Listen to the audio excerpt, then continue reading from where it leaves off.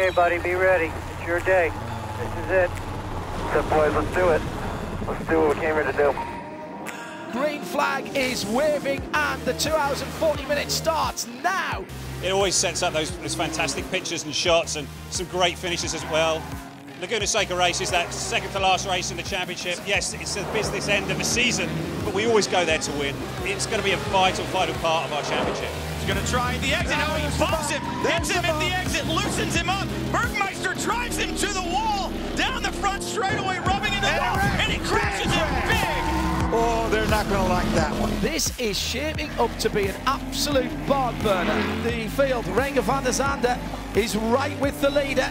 I asked over the radio, I said, hey guys, I'm second now. Do you want me to go for it? And they said, yes, hell yeah, you go for it. Look, side by side for the lead, into the corkscrew. It's a classic overtaking maneuver, and Renger van der Zande has got through. It's one of those moments where you don't really think, but you prepare it, and then now is my moment, let's do it, and it worked out, so. Finally last year, second last round, we got that victory. We almost closed the championship.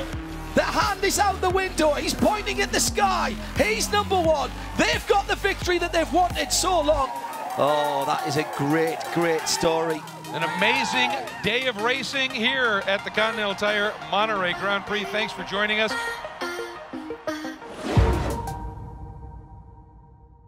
I'm gonna get a tattoo corkscrew, you know.